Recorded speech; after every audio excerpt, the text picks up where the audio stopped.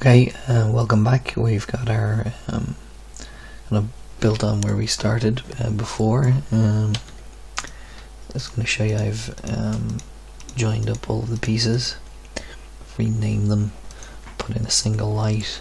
I've actually changed the material so it looks a bit like this now. I reverted to an original texture, and I haven't put any variations in it yet, but I will do that. So that's where we are at the moment. This is what the camera sees. I'm going to take my light here, I'll make it a little bit blue, and press F12 to render, and we can see we've got roughly our corridor. Okay, so what do we want to do now? Well, I just want to add in stuff. That's basically what I want to do. I want to add in stuff. So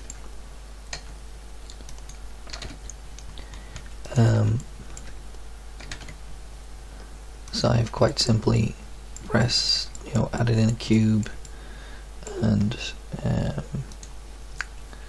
give it a very simple kind of dark grey colour. And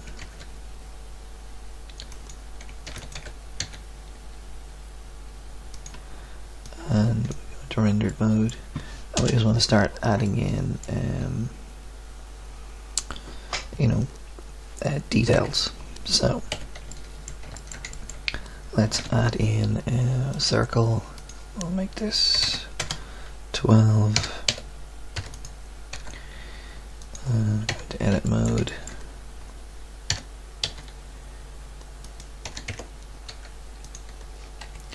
So we're going to try and emulate some of the detail we saw in our circle earlier. And now I'm going to try and turn this. So to do that, I'm going to click here and go S, cursor to selected. I'm going to extrude and hit escape. Oh, I should go back to my screencasting. Here we go. And now I'm going to press OR, but I want to around the cursor. So OR, E, escape, and then OR, and individual origins, E, S, E,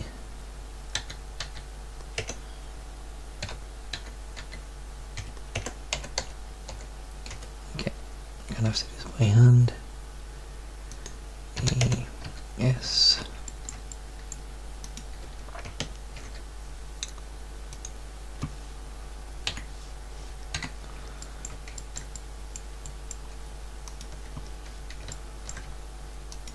there we go.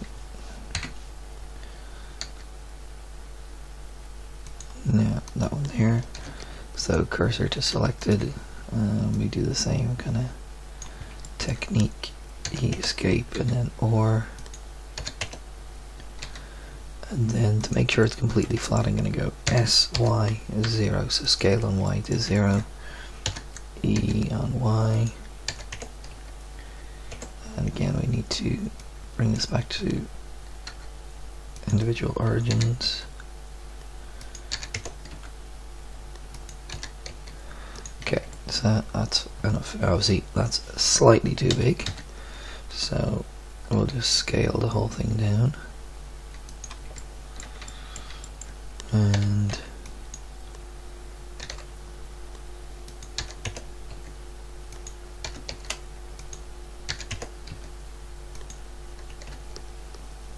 okay, now I'm going to face select mode, select that face, and that one, E, scale, oops. Okay.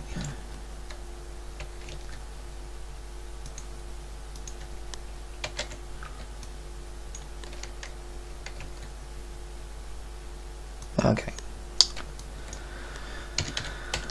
Now, GZ, push push this up here. So when I look through the camera, maybe I should have one or two of them in a row.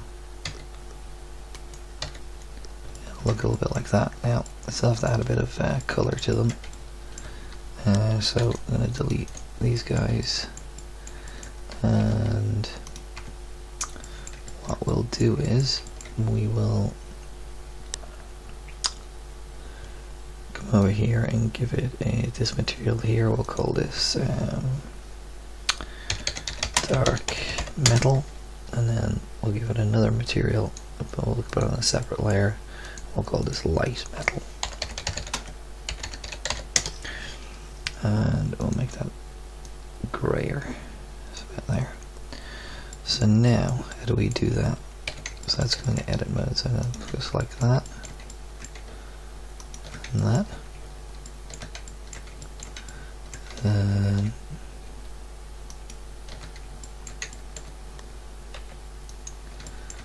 okay.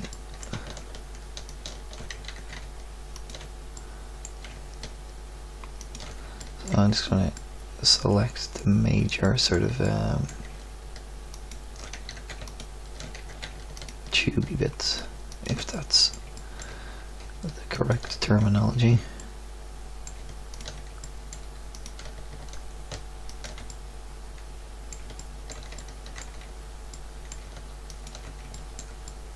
And I'm going to make them the light metal.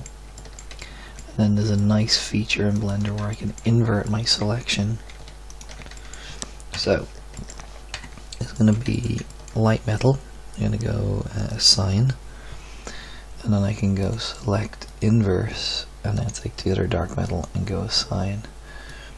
And if we look at our materials, you can see that they're slightly different. Set it to smooth, and I don't really need to. I could like add subsurface modifiers and all sorts of, but it's a tube. The only other thing I might want is on this end over here is to maybe sort of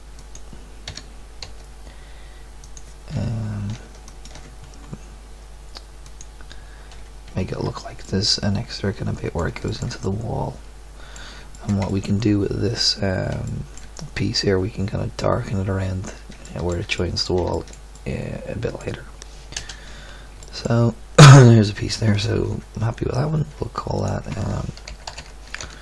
pipe 1.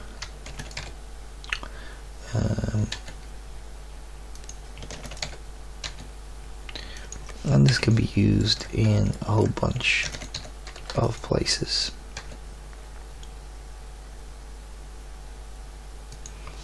So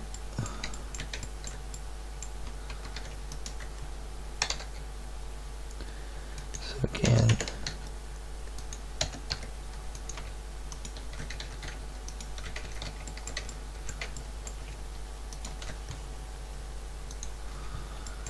and we can do that. Just make sure that goes through there. Now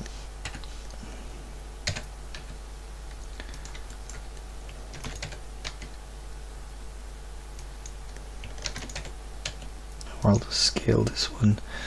I'm going to scale it away from it, so I'm going to go cursor to selected, and I'm going to scale it away from its own cursor.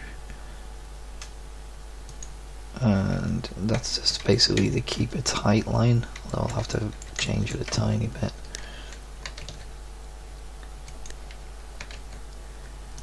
But just for something slightly different. It's all about a bit of variety. So let's look through our camera. That's what our camera sees at the moment. I will save it and press F12 to render.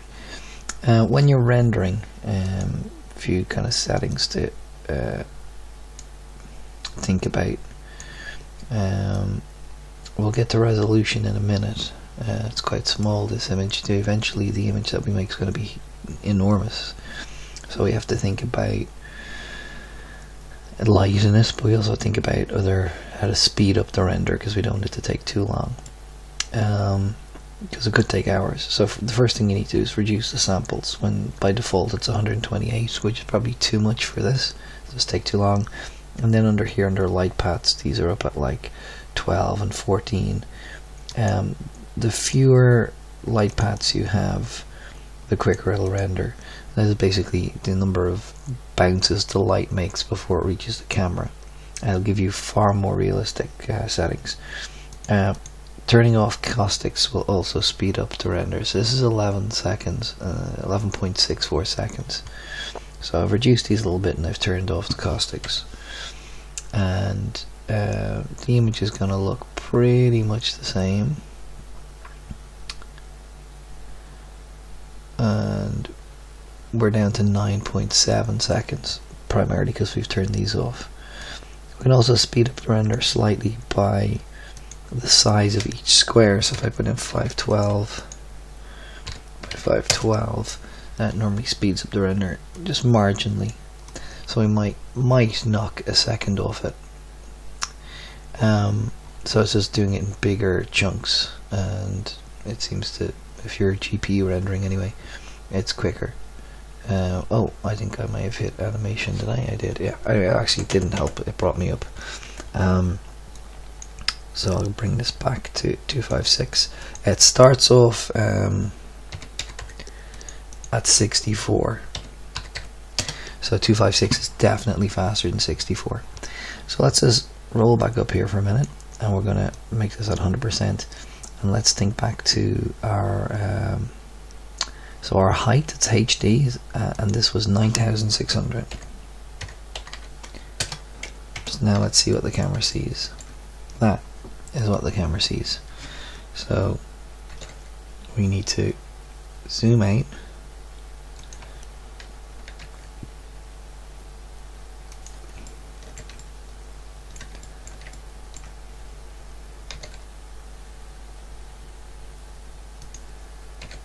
So I'm just trying to position my camera here.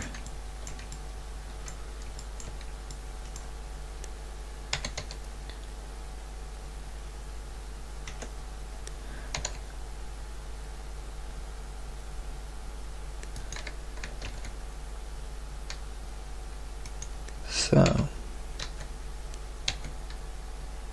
I'm not going to see anything off screen. I'm kind of flush to the top here and flush to the bottom here, but this is basically one extraordinarily long image, and that's gonna, when I render it out, is gonna stay on a plane, and that plane will be the background. Now, however many verts it is here in pixels, and however long it takes to render, it could take 2 or 3 hours. Once it's a picture, then it's just a picture, a big picture, but it'll be far more manageable in Unity. So what I'm going to do now is I'm going to keep on modeling. I just want to show you one or two small techniques that might improve the, just mix up your level. First one is this. I'm going to add a Bezier curve. There's my Bezier curve, and I'm going to move it in here. I'm going to rotate it 90 degrees, and what I'm going to do is I'm going to turn it into sort of a cable. So I'm going to start it over here, rotate it. Oh, I want to rotate it around its own individual axis, so OR, and move this up to here. Now the proximity of the handles to the point will make the curve sharper or smoother. So I'll move this up here, take this back a bit. Like if it goes too far up, we'll actually go off screen. Kind of extrude it out, rotate it, you go down,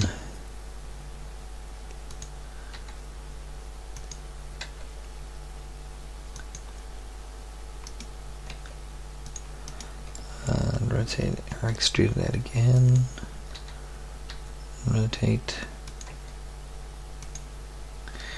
I'm going to subdivide this as you would in a mesh.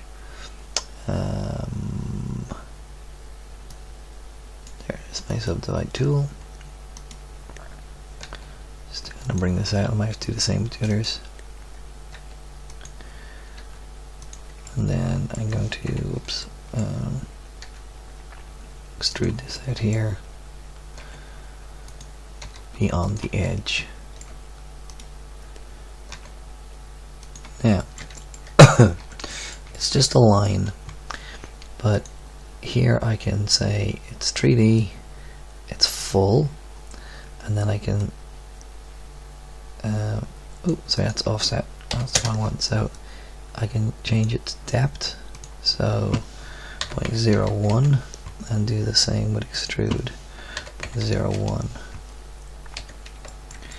Now it's a cable. I can give it a material, so I'll give it dark metal.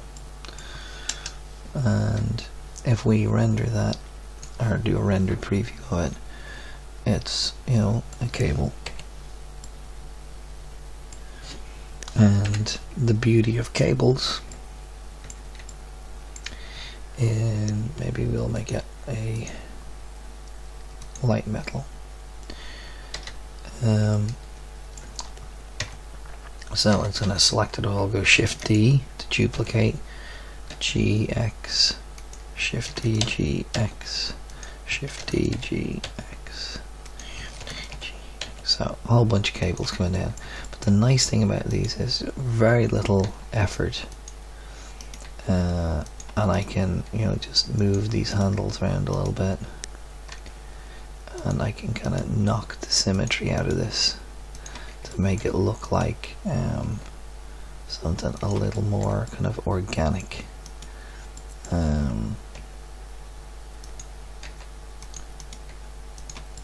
And a little more real, so it's not just straight lines all kind of milling around, and even down here to the point of, you know, shifting them a decent distance. Now we just have to be careful.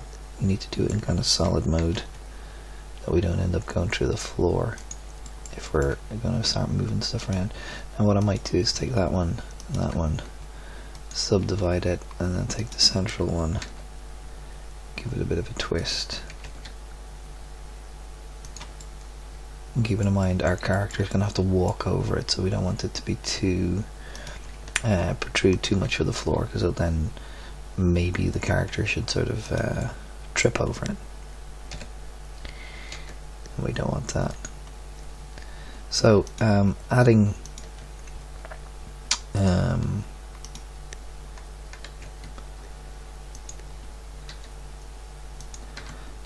adding cables like that can add a lot of detail and a lot of, again, we'll just maybe take that one there and subdivide it. Let's give it a kick. Maybe this one here at the edge.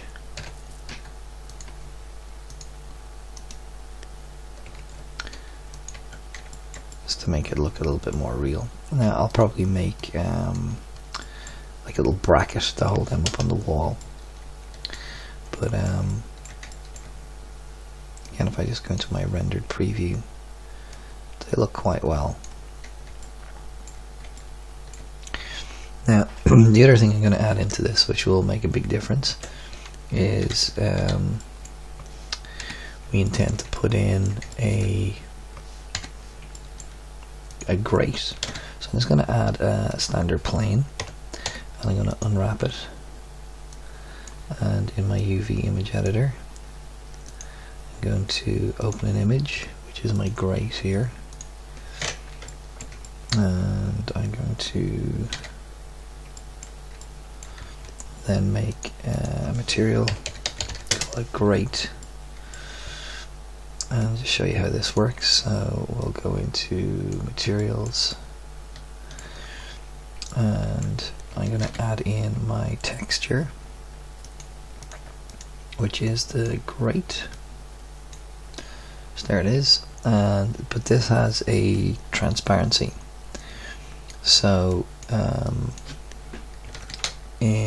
in shaders we can have a transparent shader, we can have a mix shader, and I can add that in, and it will give me, you know, it's totally transparent.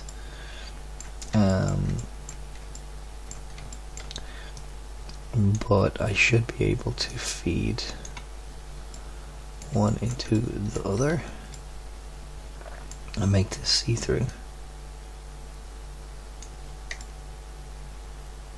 Oh, it doesn't seem to be working. Maybe I'm not previewing it correctly, so that's... Oh, I have no lights out there. That's not going to work. Anyway, this is going to be my platform for the character to walk on, so let's just bring that in here. It should be about 50% of the way up. Let me look through our camera, and I'm going to have to cheat a little bit because I want the character, so I'm going to have to basically rotate it ever so slightly. I'm bringing that down so that we can see the surface, so the character can walk on it. Now let's go into rendered mode, and oops. Now, so that's going to work a bit better. This is a tileable texture, so all good. I also want to give it a small amount of depth. Normally that would be a big problem because I get these, you know, straight lines, but it's not a big deal because we're looking edge on primarily. Then what I want to do is I'm going to, in edit mode, so look here, I'm going to add another cube, scale it down,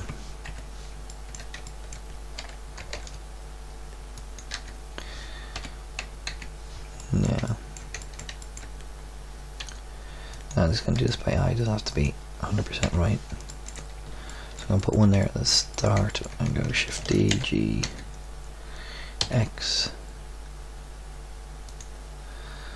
and now I'm making 4 of these, so Shift D, this is going in there, and then from there I'm going to just basically try and suspend this from the ceiling, and all I really need to do is put in another Bezier curve like this. So I'll take that. Actually, I'll just make a new one, it's probably easier. So add curve, Bezier curve. Now I'm going to straighten it up.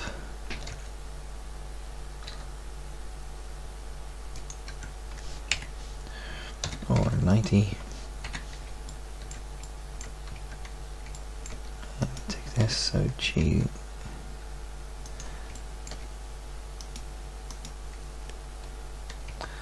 So again, we go over here and we go full, and we 0.01, and then the same for extrude, 0.01, and we'll give it a material, and we've got our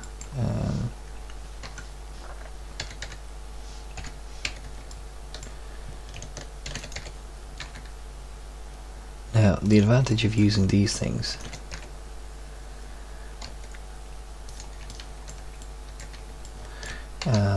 I'll have to tweak that one. The advantage of using them over a traditional sort of cable, or as a traditional mesh even, is you saw how easy they are to bend. So if I want, which I will, to have, you know, versions of this walkway that are sort of broken, or this is snapped, or maybe they're heavily leaning on one side, etc., as I had in my original plan, then these are much easier to manipulate than meshes, or generally are. You can. Now, last thing is lights. So let's try and light it a little bit better. So I'm going to go File, Save. I'm going to take this lamp here, delete it. Now I have to tidy up all of this kind of junk. It's not labeled properly, but that's okay. So again, I'm going to just click here. I'm going to add a cube. I'm going to scale it down. And let's have a look at this cube. So scale on Y. And we'll go to wireframe, select the back of it, and we're going to scale it up, take the whole thing, scale it on Z,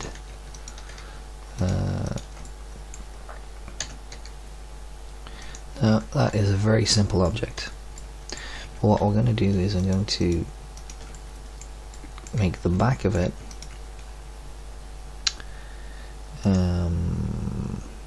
my light metal,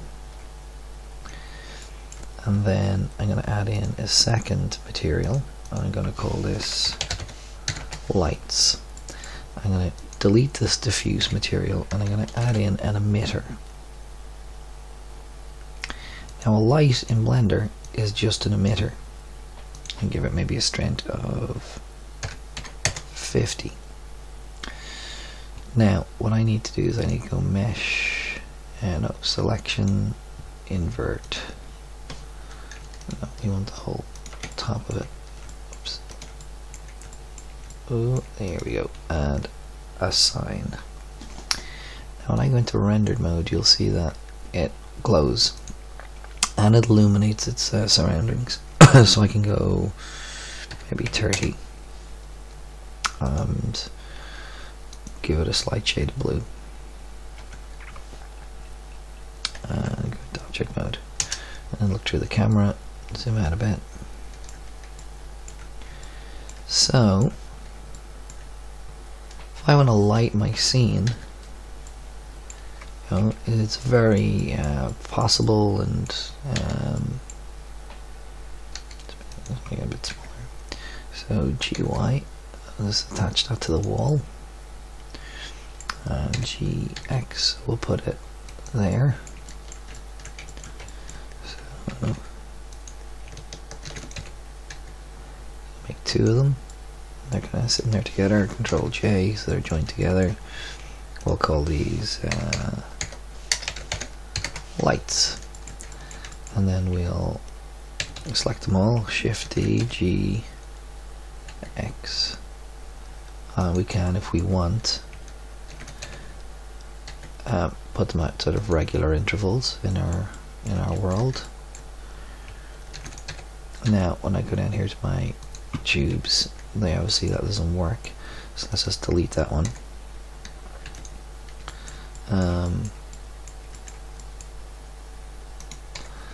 And then Shift D, G, X, and we move these down here. Don't have to be perfect. Anyway, you get the idea. So I'll look through my camera, and I've made an interesting sort of an interesting world. There's still not enough light, but in the same way that I can put them there, I can also put them up above. So I can go Shift D. Now I've duplicated all of them, so this will be a lot of light. Again, I'm going across the ceiling, so I want to go GY and position them in a similar sort of position in here.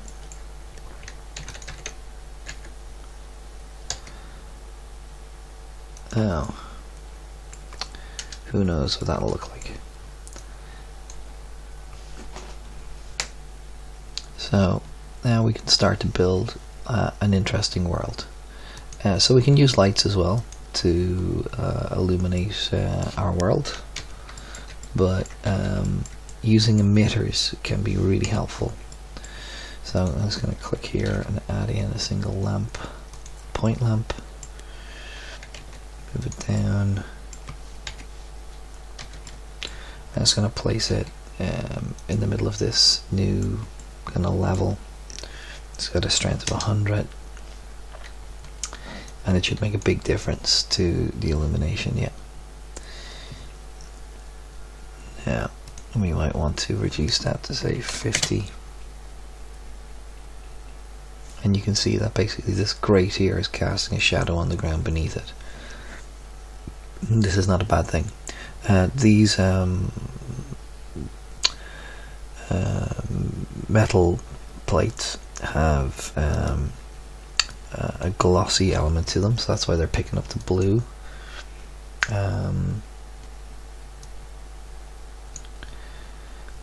So yeah, that makes them a little bit more interesting. So I'm going to file save. Now I'm going to press render. Keep in mind that this is rendering an image that's that big, so it's not going to get to our bit for a while. So I've saved that.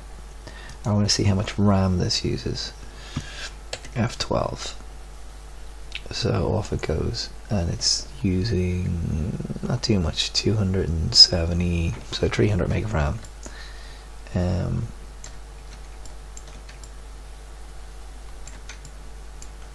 So we haven't built anything in the rest of the image, and hence it's black. And the bit that we have built, if I zoom in a bit on it, I'll see it render up. Oh, it does not like me zooming while it's rendering. Let's start to get an